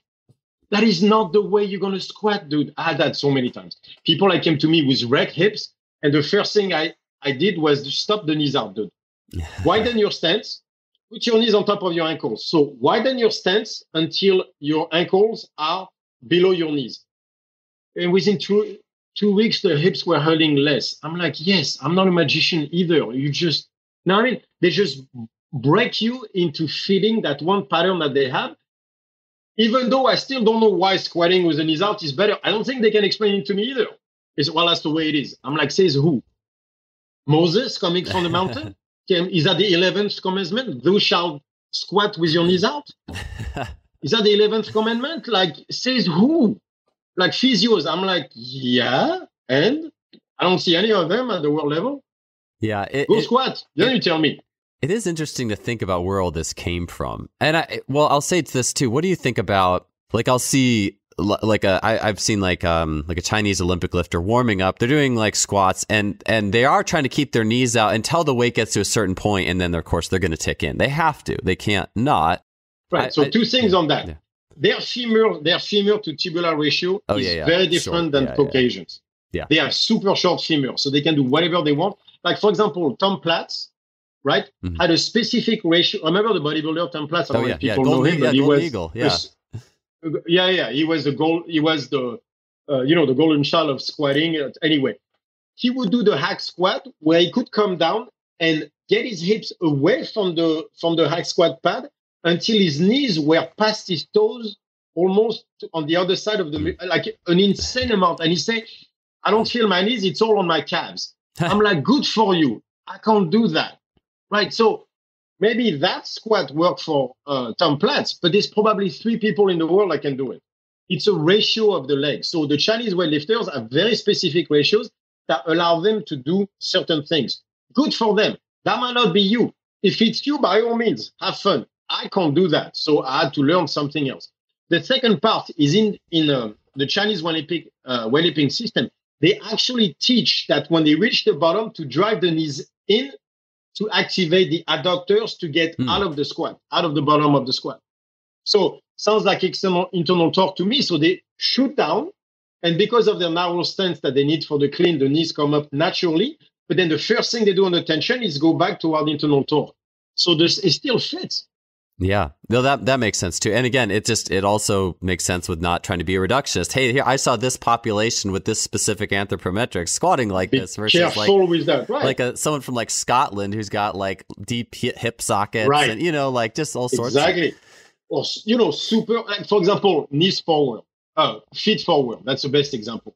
Well, that depends on the position of your hip socket, because we saw that in the Asian population they have very straight hips, and very much pointing forward. Does that make sense, right? So that means that they can squat straight up and down like that. But if you look at the Gaulic population, for example, so, Western Europe, France, Gaulic, we have a tendency to have the hips very open like this. So that means that if my hips are very open versus closed, the position of the foot to respect that angle is not the same.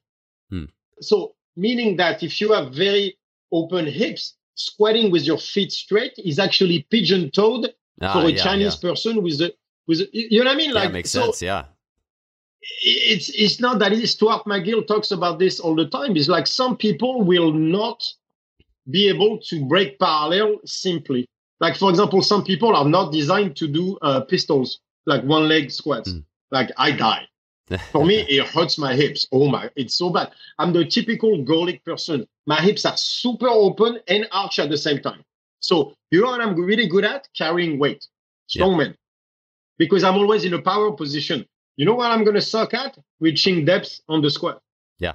Similar. Because I'm similar. It opens my hips even more and cranks me down even more to the point where my hips are not in a position to do so anymore.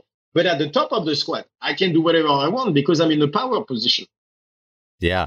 Yeah, I know you've given a lot of good ideas with the squatting. I'd love to get into upper body just a little bit too to kind of carry this over. And you mentioned like swimming. So one of the things I saw with swimmers, and I'm sure everybody who's taught anyone to push up has seen this pretty rampantly, is like the T. Like everyone, like especially swimmers, like their elbows go straight out, so they're like a T.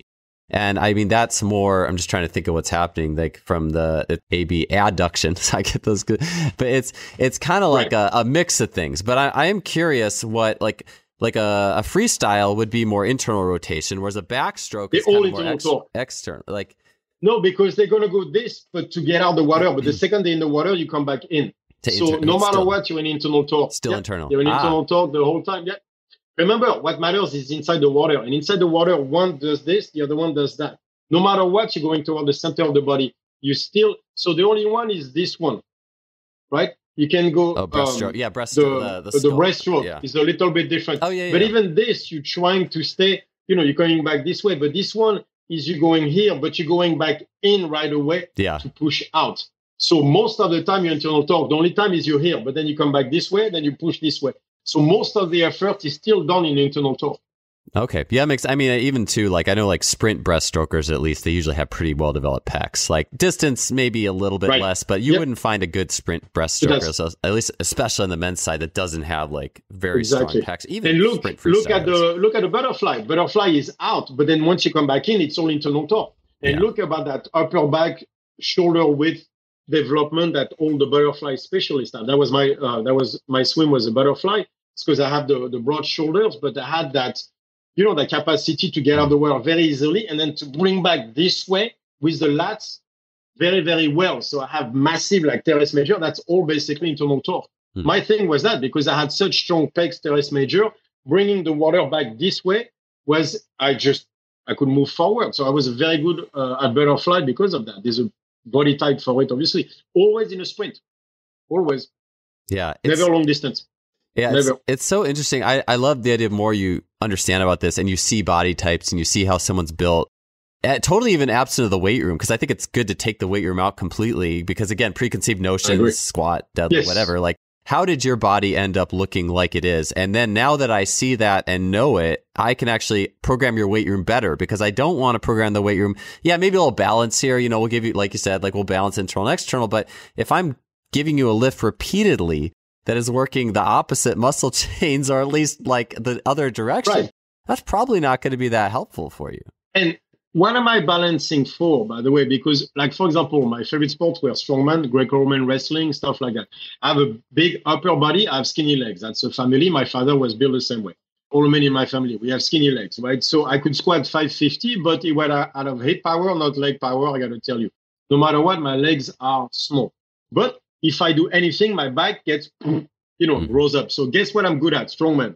Because all strongmen have huge backs, not necessarily big legs, right? So let's say I go in the weight room, it's like, oh, we have to give you more legs. All right, but then we're not going to work what I'm good at, which is carrying weight, the farmer's walk, lifting stones, all the stuff that I'm good at because I can use my back strength. So centered means balance based on the person's goals and natural abilities, right? We have to respect whatever you're good at, allow you to be better at that, and making sure you don't suck at anything. Yeah. Right? But in the weight room going like, oh, we need to balance you, there's a fitness industry as well. Most coaches have a preconceived idea of what an athlete should look like. That's very dangerous because, trust me, none of us look the same. Like, there's so many differences on that one. Like, for example, my wife cannot develop her lats. I mean, she does, but comparatively speaking to how her legs are developing or glutes or stuff like that, it's ridiculous. So, for example, she has big biceps, but the lats are lagging. I have a lot of lats, but I have very much lagging biceps. Because I use my lats, not my biceps. She uses her biceps, not her lats. Well, but there's a body type. So how much energy am I going to spend on the lats versus what's going to help her? Let's say she does CrossFit or sprinting or whatever. That should be part of the conversation as well. Preconceived notions are very, very dangerous. You should squat this way. You should look this way. This is where coaches needs to go, okay, who am I looking at? Stop teaching the squat. Teach that person to squat. That's what matters. Now, the downside to that is going to require you to be better, to be more knowledgeable, and to learn your craft a little bit more precisely. That's the downside. Is you're going to have to know more. Yeah. So just centering around the squat, and maybe we can close out with this. I think this would be a good, like, practical thing to kind of finish off on is how to determine how a body wants to squat. I mean, if you just had them pick up a sandbag, I guess that'd be a pretty easy way to look at some things. But right. Yeah, so how do you? Yeah. Let's do a sandbag. Let's do a barbell back squat. Well, let's see what happens then. Let's do a sandbag squat, first thing. And let's see what the difference is at the hip level. Because if there's a massive difference on how the hips behave, it'll tell you that weight on the upper back is a problem. We need to squat that first. We need to fix that. So maybe yoke carries for strongman or whatever, but it tells you like we have an upper back factor within the back squat. Let's say our goal is to improve the back squat with a barbell for whatever X reason. Let's make sure the structure of the upper back can take the weight first of all. After that, I have a person squatting. All right, so rule of thumb, let's have the ankle below the knees. How about that? Not inside, not outside. So you're going to have to start playing with the foot position. Then you're going to have to see if you turn the feet out or not, or if you keep it straight. The first thing I'm going to go is like, what looks more natural to the person?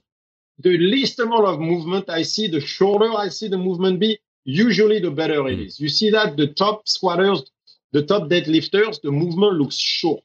Did you ever see the top sumo lifters? It looks like they're moving 4 inches because they're so efficient in their movement. A good squat is an efficient squat. So if you have to do 6 movements on your squat, usually there's a problem. So I'm going to position your feet in a way that I see you going, I mean, the least amount of movement possible. If you can come down, you break parallel, you go back up, and I don't see things moving anywhere, then we're doing good. So usually I start with the stance. I start with the barbell versus the sandbag, always to see. And I'm looking at the sandbag, and I'm going to go heavy on the sandbag because usually that's going to correct your stance. The second it gets too heavy, if your stance is too narrow, it's going to drive you forward. So you're going to have to expand your stance. But if your stance is too wide, your adductors can't take it. And so now you can't come down. So as I make them squat heavy, naturally they find a stance. After that, I look at where their foot positioning is, and I'm going to try to take that tension that I did on the heavy sandbag squat, and I'm going to try to find that tension on the barbell back squat. Mm-hmm. So because of the problem with the barbell and the skill involved in that, then we're going to have that conversation talking with the athlete saying, okay, how does that feel? How about a little bit wider? How about a little bit narrower? How about you turn the feet out a bit more? Let's see what happens. Do you feel your glutes? Do you feel the hammies like you did on the sandbag? So, and if they don't, we go back to the sandbag, we find the tension, we go back to the barbell, we try to apply it the same. What I want is the tension of the sandbag on the hips to feel the same as on a barbell back squat. I love that. Just the thing about feeling too, it's like everyone wants to say, hey, do this. Very much less is feel this. Yeah. And I just had a podcast that went out with a pitching coach who operates on the feeling of the throw. And it's just something you don't hear. Connecting feelings, connect the feeling with this exercise with that exercise.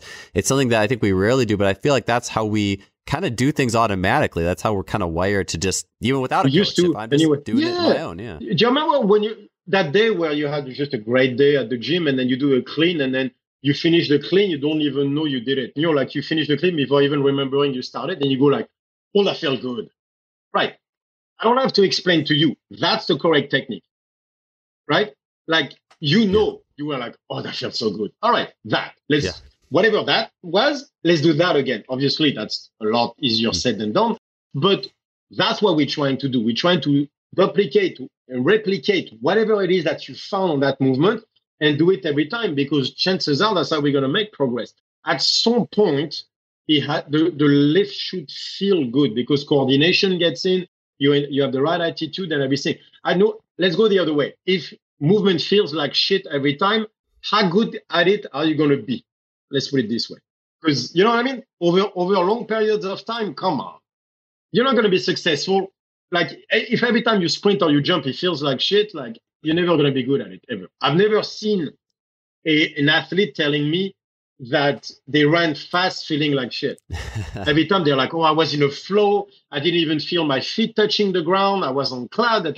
They all give you a different sensation or whatever. But you can tell it was almost like a drug. Like, oh, my God, I felt so good. Yes. Yeah. And then that brings relaxation. That brings that parasympathetic side.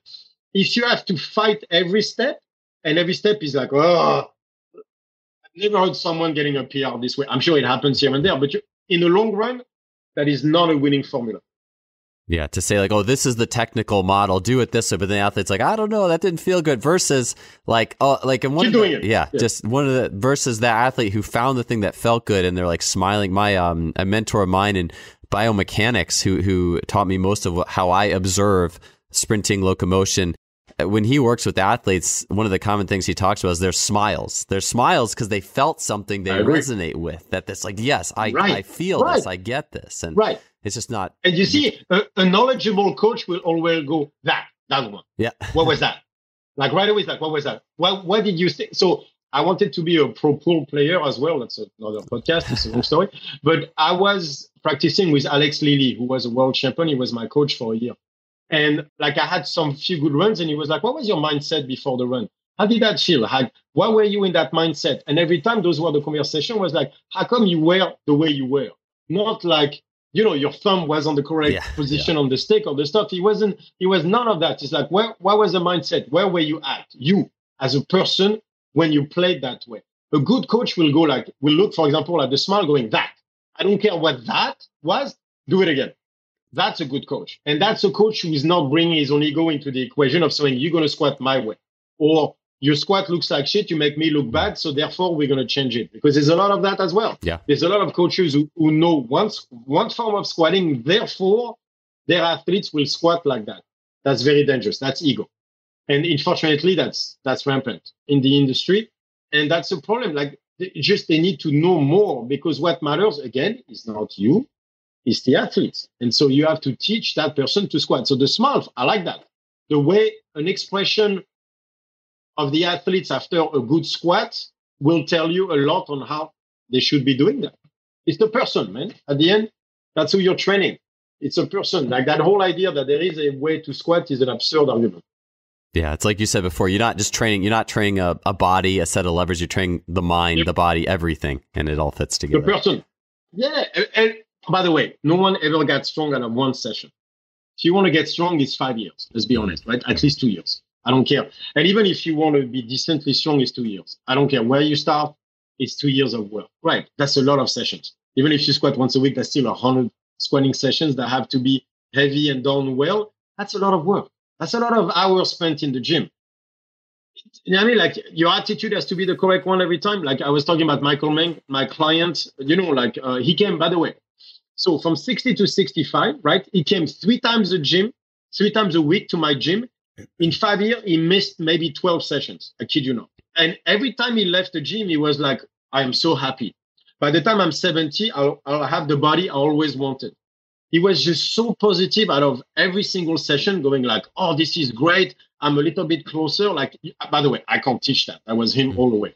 But that attitude was the reason that he kept coming back and that he kept making the progress. I got someone who was 65, again, 80 kilos, 180 pounds sandbag, squatted for 3 reps, 13 pull-ups, 30 unbroken push-ups at 65 with no athletic background whatsoever. That's pretty damn impressive. His attitude toward lifting was everything. So guess what I made him do? Every time he didn't like an exercise, we didn't do that one.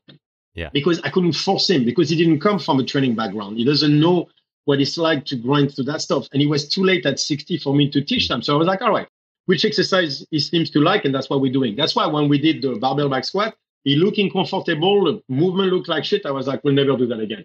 The sandbag works, that's what we're doing. For him, he doesn't need anything else anyway.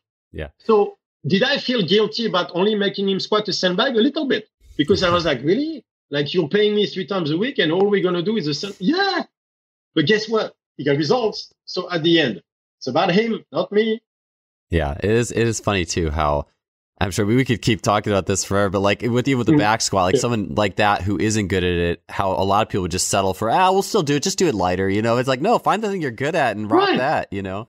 Because 80 kilos, by the way, you know what I made sure? I made sure his hips are so strong. If he falls down the stairs, he's not going to break everything in his body like he looked like he was going to do when I first met him. By the way, he was doing 1 push-up, so his shoulders were hurting or whatever. At the end, 30 unbroken push-ups. I don't have to fear him walking around, carrying groceries, going to ski, doing whatever he wants to do. And that was the goal, because he had the kid late. So he had to be able to be in shape for his kid for the next 10 to 15 years to be able to go play soccer with a kid, whatever it is that he wanted to do. I gave him that. And that was what he was asking for. I mean, I gave it. He worked to get it. But you know what I mean? Like, that was the goal. The goal was not to go barbell back squat lighter with an empty barbell. That would not give him, what would I give him? Explain to me what that would give him versus the sandbag squat. So at the end, it's Dagobah, man. It's be careful of the dark cave. It's whatever you bring with you. Do not bring yourself with you when it comes to stuff like that. You only know one way of squatting, learn another one. Yeah. You do it. You go learn a powerlifting. If you know how to lift Olympic weightlifting, go learn powerlifting style, low bar squat, wider stance, go use your hips. If you only do that, then go learn Olympic weightlifting. Go learn the sandbag squat. Go learn. That's your job. That's your responsibility to know more than one form of squatting so that you don't pigeonhole your own people into it. Ego is a bitch. Yeah, 100%. Yeah, and I'm stoked I've taken up the sandbag recently. It's been such a good, my own feel of that movement. It's been awesome. So, exactly. Hey, so Julien, if people want to find more about you, your social media or anything else you're offering, where can they find you? Strongfit One on Instagram, and then on there I'm on Mighty Network, which is some type of a private social media platform where I hide from the world. But basically, if they go on Strongfit One, if they go on my bio, there's a link to all of that. So they can find me over there. Sounds good. Well, hey, thank you so much for being on the show. It was great talking to you. I can't wait till next time I get to go throw a sandbag around. So I appreciate it, man. For sure. My pleasure.